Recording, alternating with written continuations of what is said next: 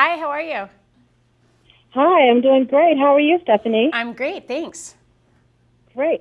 So you've won Top Chef. You're a James Beard Award winner. You've opened several restaurants with one more on the way.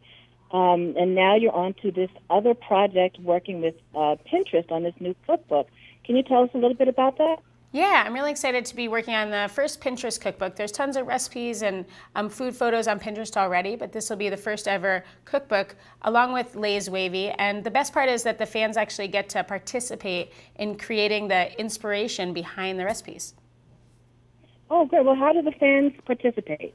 They just go to pinterest.com/Lay's Wavy, and there's pictures of some different dishes that maybe we have, on a day-to-day basis, from deviled eggs to donuts to grits to sushi, and each one is paired up with a different flavor of Lay's Wavy, from hickory barbecue to ranch to cheddar, and just unexpected flavor combinations that people can pin and pick their favorite ones. And the top 20 pins we are going to turn into recipes for the cookbook that's coming out in May.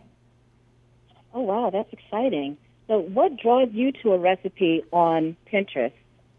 I think looking at just new creative inspiration, and what's great about Pinterest, of course, the picture itself is going to really draw you in for wanting to try a recipe. I think it's also really fun to look at some of the recipes that maybe didn't go so well for people, and it gives you inspiration to maybe get in and try it yourself too.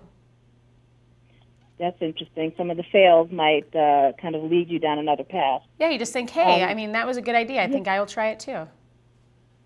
And you've created some new recipes for the cookbook with some unique flavor combinations. Can you tell us about what you created? Yeah, the first recipe I created is actually using Lay's Wavy cheddar. I made a crumble topping that's got oats, it's got a little bit of sweetness, nice savory note from the crumbled cheddar Lay's Wavy chips inside. And what's great is you can put it on top of, I've got some apple pancakes right here that I'm putting it on top of. You can put it on your ice cream, bake it right on top of some muffins, put it on top of your yogurt in the morning, even on your oatmeal. So great way to add texture. That little bit of cheddar and the Lay's Wavy chip inside adds extra crunch as well as that fun savory note. So an unexpected crunch on top is always fun.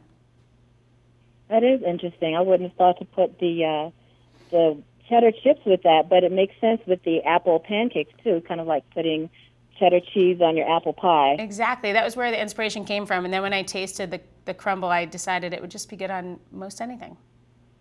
That sounds fantastic. I can't wait to try that. What are some of the other combinations that you think of when you look at the different ways the Lay's chips flavors? Anything as simple as from the hickory barbecue ones I put inside of a turkey sandwich along with a little tomato and avocado. It tastes like you're having the bacon inside your club sandwich with some added crunch. I think the roasted garlic and sea salt ones have so much flavor going on that you could, just even for a simple dinner, crumbling over the linguine with a little bit of butter, and it adds all that flavor and texture for a great simple pasta dish. So there's so many possibilities in it that kind of makes me hungry just thinking about it. It really does sound good. I can't wait to try some of those. Awesome. And speaking of trying it, how can we get a hold of this cookbook? When is it coming out? It's coming out in May, so it'll be at pinterest.com at Lay's Wavy's Pinterest site. And the first 20 recipes in May, and then another 20 coming in the fall too, so even more flavors to come. Oh, wow, that's exciting. I hope to get to try all of them, but if you had to pick like your favorite thing, what would you suggest? Well, I have to wait and see what the guests actually, what the fans go to and pin on, but I'm hoping they're going to go for the sushi because I want the challenge of making sushi even better with some Lay's Wavy chips.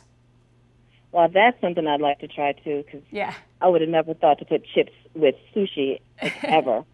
But that sounds like it's going to be really interesting. So thank you so much for chatting with me today, and I can't wait to try these recipes and hopefully get to visit your restaurant soon. I think we're going to come to Chicago for spring break this year. Oh, awesome. Well, hopefully we'll see you then.